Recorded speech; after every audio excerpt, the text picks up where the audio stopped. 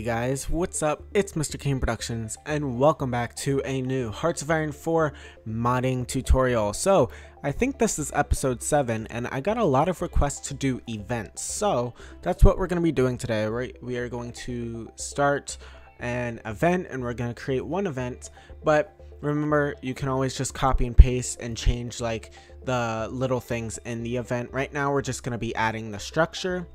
So let's just go ahead and get started here. Alright guys, so when you have your mod folder open, let's just go ahead and get to our main directory here. We're going to want to create a new folder called events. And also under that folder, we're going to want to create a new text document, and I'm just going to rename this text document to tutorial. Then under localization, we are going to want to go ahead and scroll down in the Hearts of Iron 4 folder and select events underscore I or L underscore English and paste that into there. Then we're going to go ahead and drag that into Sublime Text and drag our tutorial.txt into Sublime Text. So I went ahead and I opened up the Soviet events file.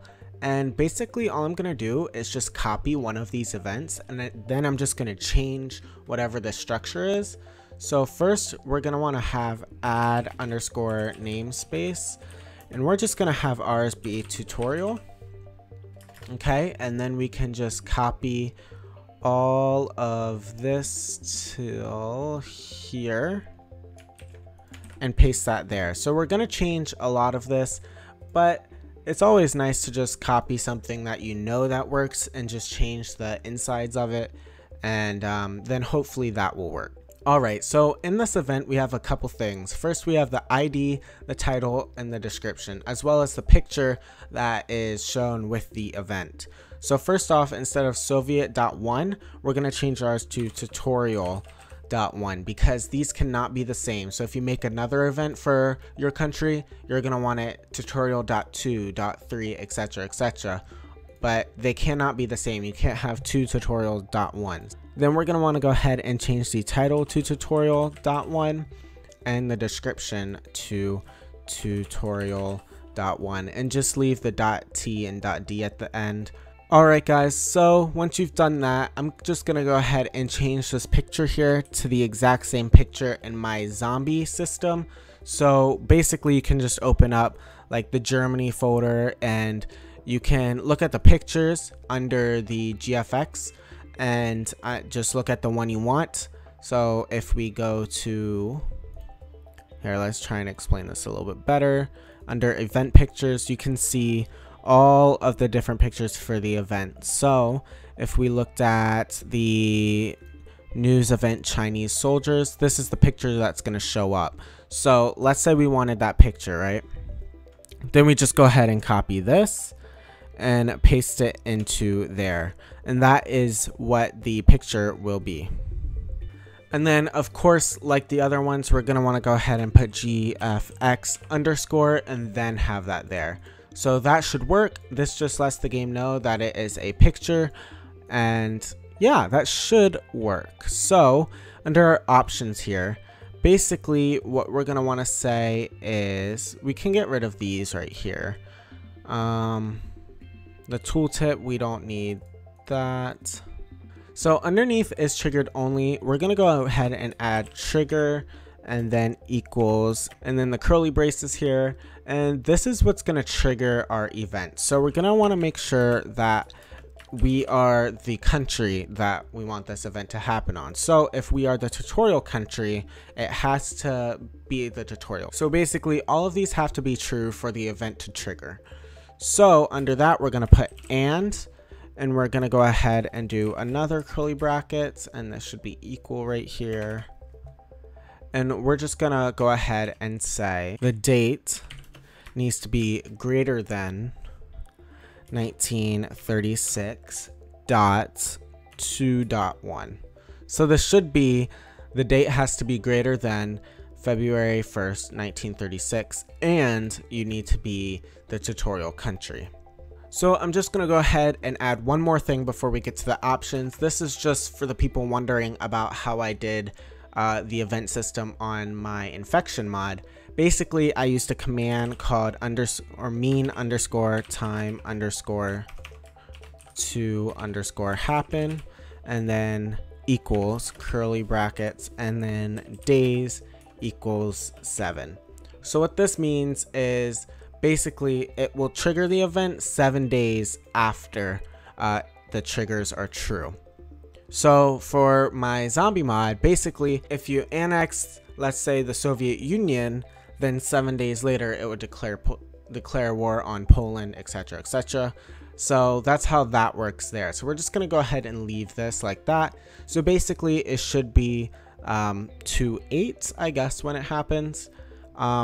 So yeah, that's basically all that really means there. So under this option here, we're going to go ahead and just rename this to OK, because basically this is going to be the button that you see when you click it. So sometimes you have like 2 different buttons and you can click either one, but for this we're just going to have one button, and we're going to go ahead and make the AI chance equal 100. So the button is going to say OK, and the chance that the AI clicks on that button is 100%. So if you have 2 buttons, you might want it to be 50-50, 90-10, something like that. So if it's want to annex Austria as Germany, you might want to have it be like 95% it will and 5% it won't, just to have some randomness, but you're also controlling it. And this event has some hidden effects here, but we're not really going to want that because it's not necessary for what we're going to do. So, okay, under this hidden effect, we're going to get rid of that. And we don't want it to add political power.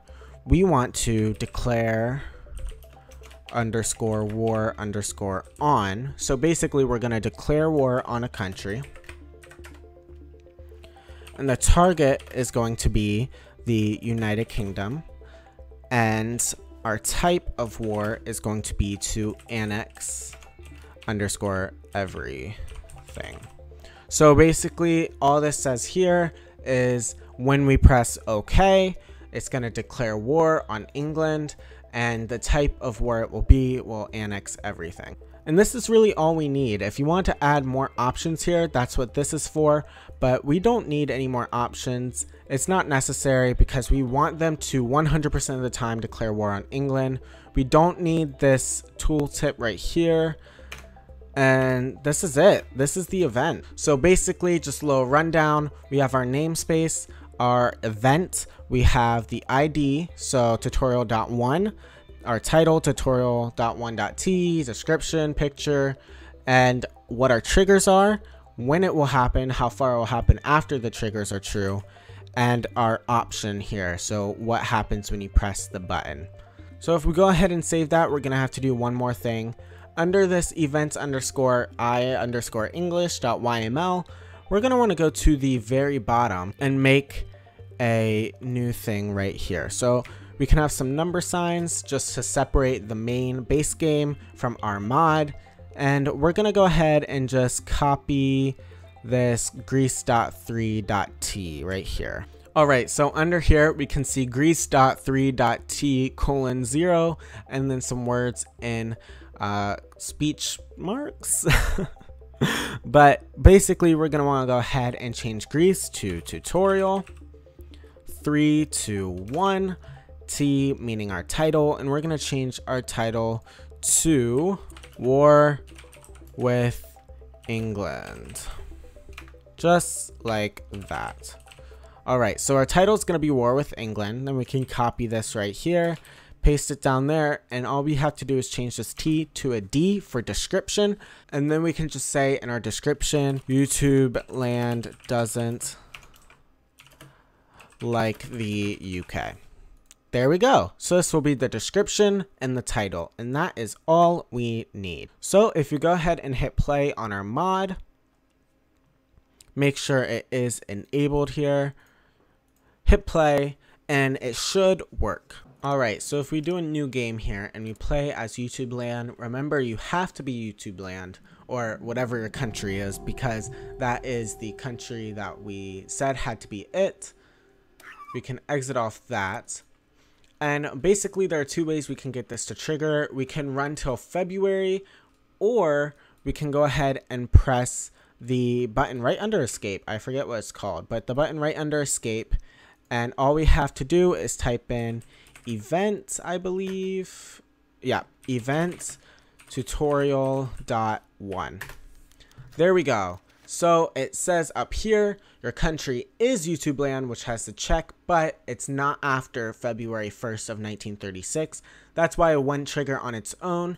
But we're with England. YouTube land doesn't like the UK. If we highlight OK, you can see below YouTube land declares war on United Kingdom. So we press that, and there we go. We have declared war on the United Kingdom here.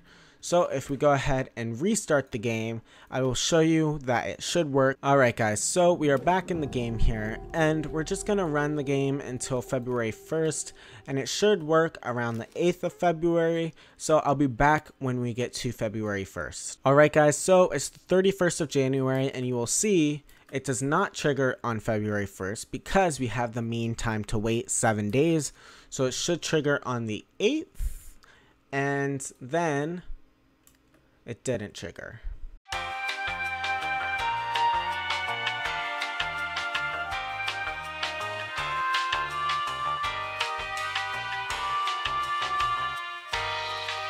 Alright guys, so since it didn't work, I went ahead and I changed is trigger only to no.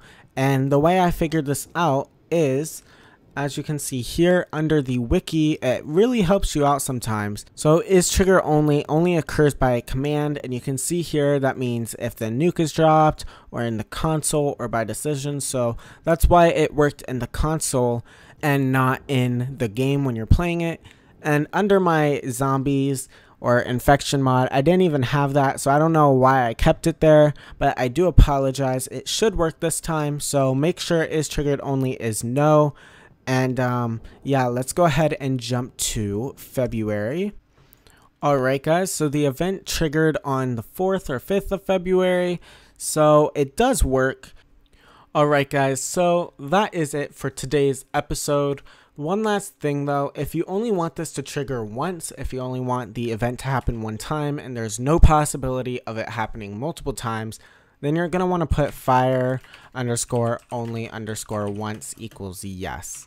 And basically that just means that it'll only fire one time. After that, it's impossible for it to happen again.